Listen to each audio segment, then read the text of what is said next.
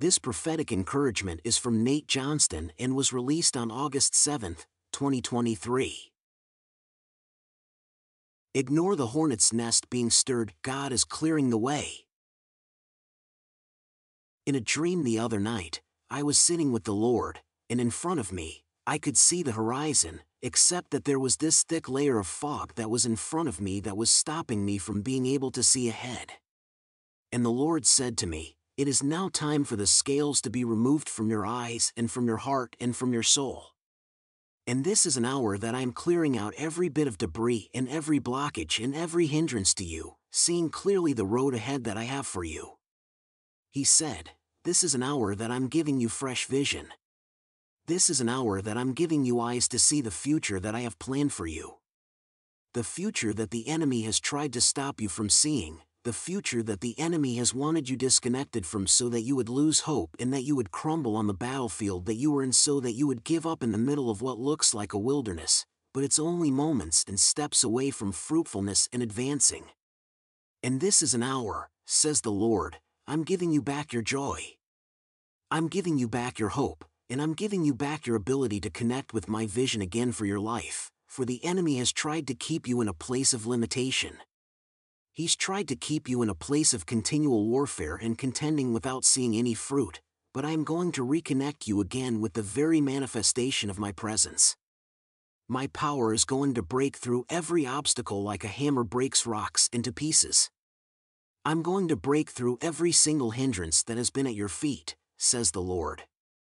Confronting the enemy in your life, and this is an hour, says the Lord, that I'm going to confront the areas that the enemy has been trying to keep you tangled and imprisoned.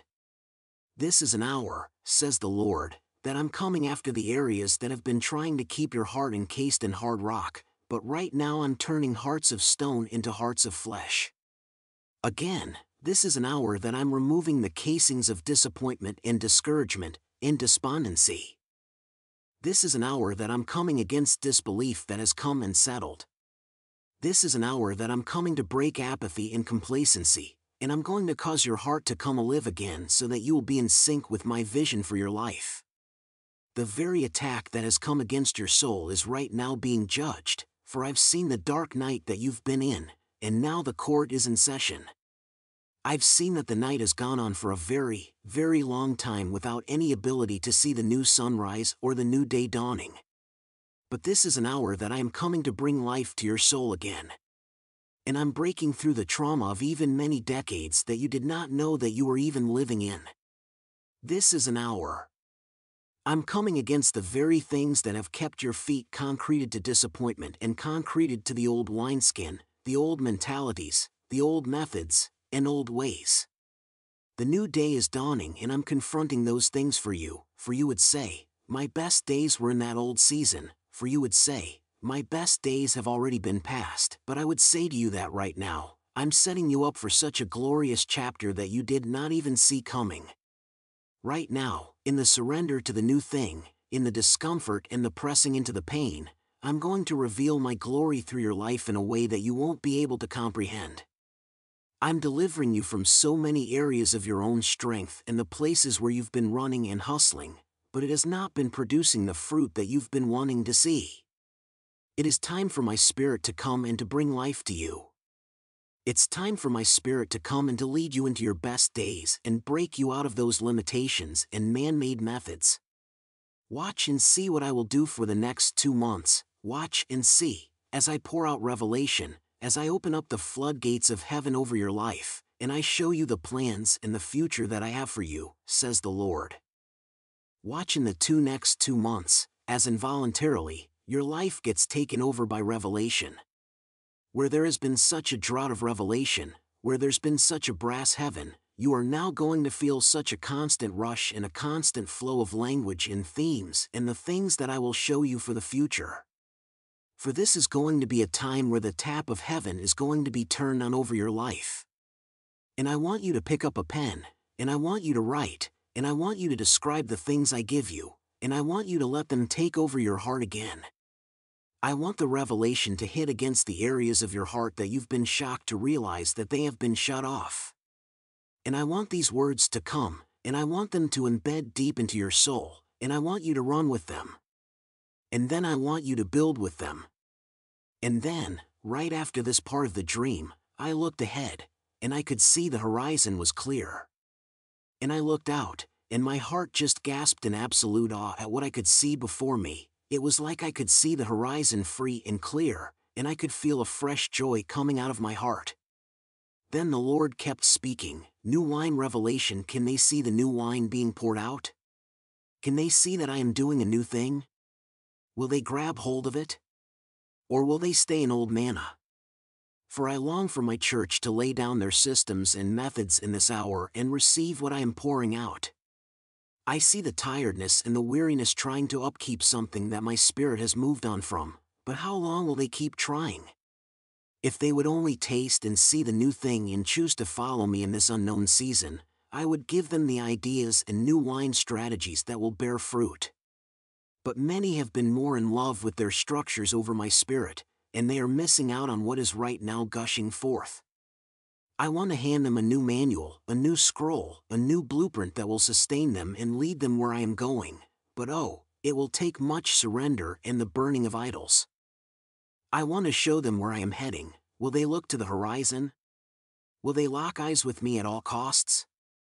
The hornet's nest of distraction and swarming voices, but then, over towards the east, I saw a swarm of hornets filling the skies, and with it came a suffocating hopelessness and heaviness that were trying to yet again clog up the horizon. And the Lord said, "This is what the attack of the enemy looks like in this hour. This is the assignment of the enemy at a time when I am pouring out fresh vision and fresh dreaming. This is the attack of the enemy to create a distraction. It's the swarm of words and slander sent to get them looking at the enemy and his incessant noise instead of what I am doing. It's sent to scatter and plant strife, slander, and restlessness in homes. It's sent to bring confusion, doubt, and double-mindedness over the vision I am releasing. It's sent to divide marriages, relationships, and people building together. It's sent to brood the spirit of madness and forfeit over the hearts of those finally getting free of the battle season. This hornet's nest was an assignment of the enemy to try to sting the people of God, through witchcraft and slander and a shout-out to discredit people that would just be getting back on their feet and stepping into a new day. This assignment was to come and to sting people, so it would shut them down. But this is an hour, says the Lord, where you must stand firm, you must stay undistracted from this assignment of the enemy. And then the Lord said to me, "And this hornet's nest is an assignment of the enemy to get them caught up in all the things of the world, all the news reports, and all the different fear and propaganda going on in the world. But I am countering this swarm with peace and clarity that they will only find by running into my presence daily. I will protect their minds and keep them free of every entanglement. For right now, your eyes need to be marked, your eyes need to be clearly synced with my eyes. I'm giving you eagle eyes. I'm giving you eyes to see beyond where you have been. You've been in the wilderness, you've been in a dark season of not being able to see, but now you will see beyond circumstances and beyond even this season. You will see how I see.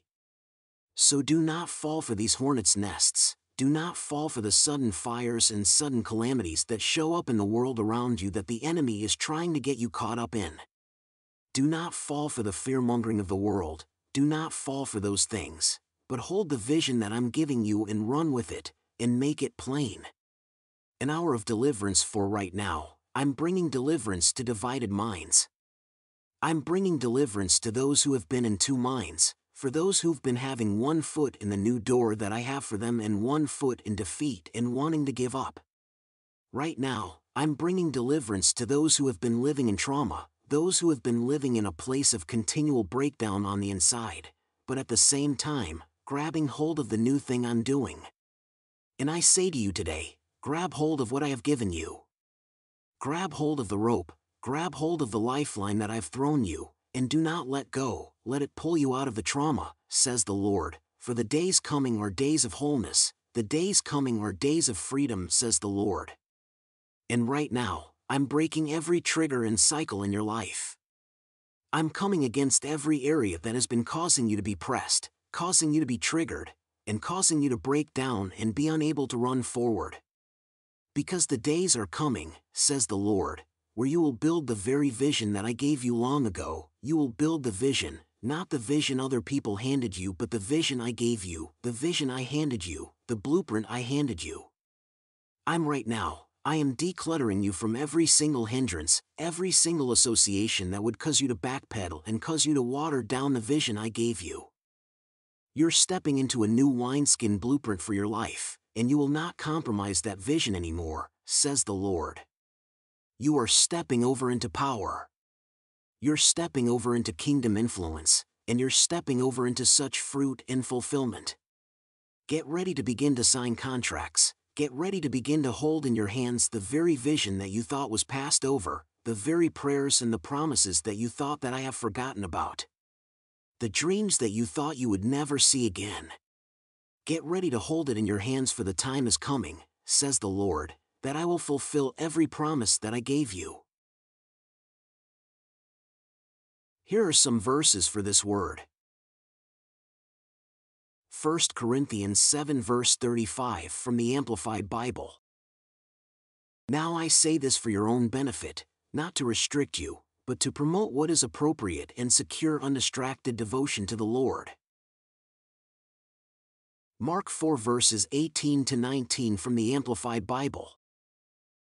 And others are the ones on whom seed was sown among the thorns. These are the ones who have heard the word, but the worries and cares of the world, the distractions of this age with its worldly pleasures, and the deceitfulness and the false security or glamour of wealth or fame, and the passionate desires for all the other things creep in and choke out the word, and it becomes unfruitful. Luke 5 verses 37 to 39 from the Message Bible. No one cuts up a fine silk scarf to patch old work clothes. You want fabrics that match. And you don't put wine in old, cracked bottles. You get strong, clean bottles for your fresh vintage wine. And no one who has ever tasted fine aged wine prefers unaged wine. Luke 12 verses 35 to 38 from the Message Bible. Keep your shirts on, keep the lights on. Be like house servants waiting for their master to come back from his honeymoon, awake and ready to open the door when he arrives and knocks. Lucky the servants whom the master finds on watch. He'll put on an apron, sit them at the table, and serve them a meal, sharing his wedding feast with them. It doesn't matter what time of the night he arrives, they're awake and so blessed. To support and read more prophetic words from today's featured prophet, Nate Johnston, please visit nathanchristy.co. Hi there, in this prophetic word, God wants you to be focused and single-minded. You will step into a new day where you will hold the very promise God gave you in your hands. You were in the dark, the enemy has kept you in the prison cycle of warfare and contending, where you were disconnected from God, with no fruit, no vision, and kept under the lid of limitation. But this hour, God is judging your enemies and delivering you. And as He does, the enemy has sent hornets of distractions, so stay focused.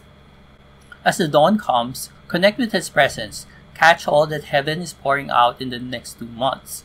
Accept your eagle eyes to see and write your vision, and step into kingdom power. So as you enter the new day, you will hold in your hands the fruitfulness and fulfillment of God's uncompromised vision for you. Are you sensing that this word is for you? Do you see the dawn coming? Have you been in a season of limitation, contending, and warfare? Are you surrounded by distractions at this hour? What little changes and shifts do you notice happening in your life now? Now take the time to decide, do you want to partner with this word or not? The choice is yours and it's for you to decide. If you decide to partner with this word, you can express your faith through words and actions. Faith through words. Write down and speak out personalized prayers, decrees, and declarations using the prophetic word and the verses you've gathered. Faith through actions. In your scheduled time with the Lord, ask for eagle eyes to see His new vision for you, and make sure to document them. Again, just a reminder, prophetic words don't automatically happen. You have to fight for them and do your part as you partner with God. That's it for this video, and see you in the next one. Bye!